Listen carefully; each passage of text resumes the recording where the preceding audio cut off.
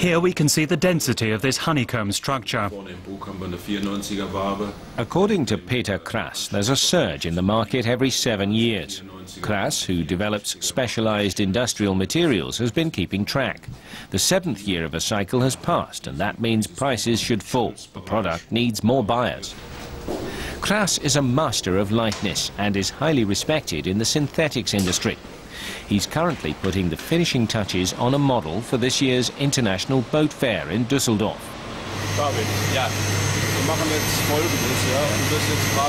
The inventor has been working for the company SchÄঁ×tz for 25 years and has contributed to the development of lighter aircraft.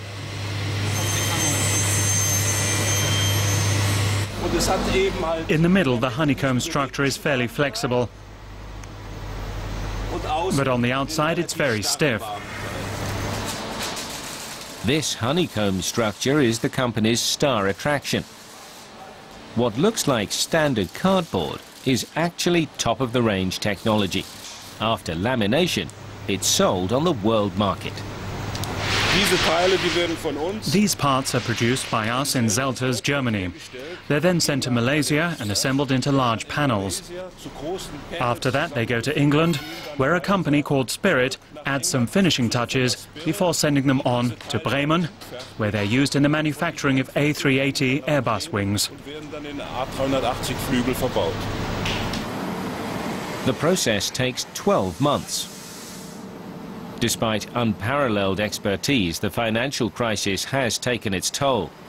250 workers in SchÄঁ×tz have lost their jobs. Kress remains optimistic and is convinced that the 2,500-strong global workforce will survive the crisis. What looks like toilet paper at first glance is actually a fibrous material. Layer by layer, it's soaked in resin and heated to become a solid structure. What starts off as light as paper ends up as hard as steel. It's as flexible as a towel, but extremely durable and difficult to cut. SchÄঁ×tz has been working with and developing this material since the beginning of the 1990s. The Düsseldorf Boat Show is a highly anticipated event. This high-tech racing yacht is designed to showcase the product. Its 20-meter hull weighs a mere 1,200 kilograms. A hull made from steel is almost 10 times heavier. We consider this an experimental craft, a means to test the technology we've developed out on the open sea. It's a chance to put new ideas into practice, ones we can later sell.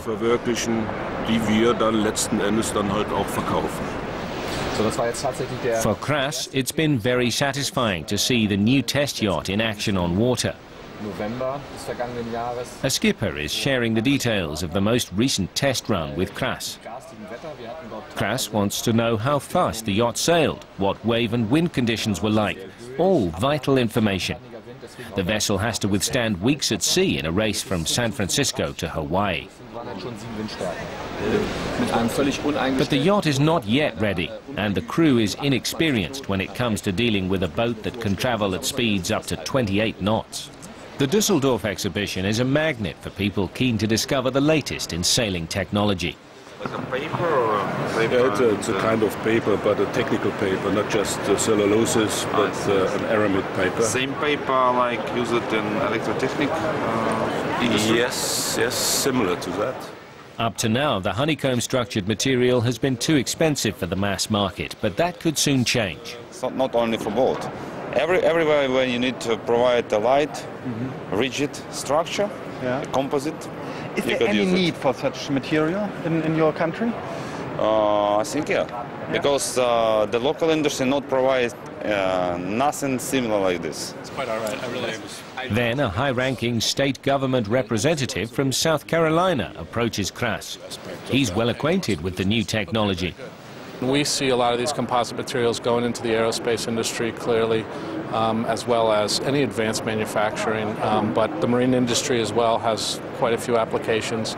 So I think we're just at the sort of the beginning of a pretty big revolution as it relates to composites, and we like to be on board with it. The Boat Show 2009 is feeling the impact of the global financial crisis. There are fewer exhibitors and fewer visitors. But those who did turn up are making the most of it. The exhibition itself is a little bit like a boat race, hard seats and a week on stormy waters. We want to develop this honeycomb structure so that it is more affordable, and then we hope to penetrate the market for general transport technology. Not just boats, but trucks, trains and other vehicles. The 7th year has arrived and a boom is expected. But in an industry like this, where the only constant is change, it's hard to know what tomorrow will bring.